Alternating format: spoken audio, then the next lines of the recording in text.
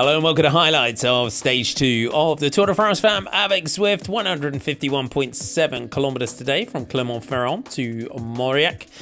After stage 1, Lotte Kopecky leading the race overall in the yellow jersey by 45 seconds from teammate Lorena Wiebes, with Charlotte Kool third at 47 seconds. What a stage the riders had ahead of them. 151.7 kilometers, with many calling it the Queen's stage with the most elevation of this year's race, 2,519 meters in total. 6 categorized climbs along the route. 1 bonus climb sprint and a rise up towards the finish line. It was going to be a tough day ahead for the riders. First breakaway of the day that really stuck was Georgia Williams of EF Education, Tibco Silicon Valley Bank, and Hannah Ludwig of Team Uno X, just outside 80 kilometers to go. They had a minute and a half, but the peloton were not really in any mood to let them go. And with just outside 55 kilometers from the finish, a sporting handshake, the day was done in the breakaway for Ludwig and Williams. Heading on to the Côte de Plan, the Category 2 climb, the conditions were changing. The rain was starting to fall, the pressure on at the front. Julie van der Velde of Team Phoenix de Koning clearly had designs on trying to take the polka dot jersey of Queen of the Mountains. A crash in the peloton behind took down a few riders. It delayed the likes of Annemiek van Vleuten and Liane Lippert, along with Elisa Longo-Borghini.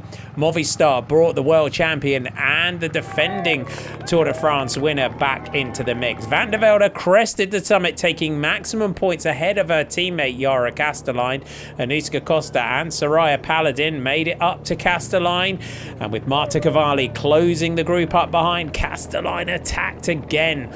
And it went over the top of the next climb shortly after the Côte de Boissière Cap 4 climb, taking maximum points. She would be heading at the end of the day towards the Queen of the Mountains jersey. Anuska Costa and Eva van Aert made it the 3 at the front. The gap would yo-yo between 30 seconds and just over a minute. The rain, though, started to fall heavily within the final 15 kilometers of the race. FDJ Suez Marta Cavalli was feeling the cold, dropped back to the team car for a gilet. On the descent, Castellijn showed her cyclocross skills. She would have a tough job to get back to the front. On the descent, though, it would be disaster for Team Jumbo-Visma's Eva van Aert. She would crash heavily on the descent, leaving Costa at the front, who was rejoined by Castellijn. But as they headed up the final climb of the day, the Côte de Trébiac, Kasia Niewiadoma was in attacking mood. Ashley Moolman-Pasio and Liane Lippert all up with her. Riders were getting tailed off behind. It was a select group yet again that was coming together at the front. Yellow jersey Lotte Kopecky in the group. Her teammate Marlon Reusser. How many times have we seen the Swiss champion do this season? She made a big move, but Elisa Longo-Borghini and Kasia Niewiadoma straight on her. It would be fireworks all the way to the finish. The Côte de Trébiac summit coming with 1.4 kilometers to go. There would be a steep descent and then the kick up towards the line. Demi Vollering led out for Kopecky, with Persico, Lippert and Schweinberger in the mix. Uttrup Ludwig closing it back up. Lotte Kopecky launched her move, but over the top came the German champion from Team Movistar, and Liane Lippert takes her first victory since the Cadel Evans Road Race at the beginning of 2020. We think it will be the first of many.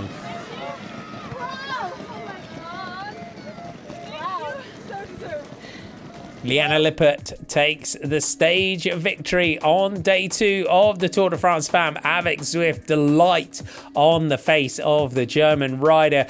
We've been waiting a while for this one. We think it'll be the first of many. Your top 10 looks like this. Liane Lippert from Lotte Kopecky, Sylvia Persico with Moolman-Pasio, Schweinberger, Uttrup Ludwig and Vollering all up there in the top 10. Another day, another yellow jersey for Lotte Kopecky extends her lead in the general classification. Liane Lippert now moves up to second. Ashley Moolman-Pasio up to third. Minute and 3 separating your top 10 overall. Stage 3 should be a day for the sprinters, but if this race is anything to go by, they will make it as difficult as possible for the likes of Lorena Vivas and Charlotte Kool. You've got 4 Category 4 climbs along the route, 1 Cat 3 and 1 intermediate sprint. Will it be a day for the fast finishers? Make sure you join us for more action for the Tour de France Femmes Avec Zwift tomorrow. Check out live coverage on Discovery Plus, GCN Plus and Eurosport.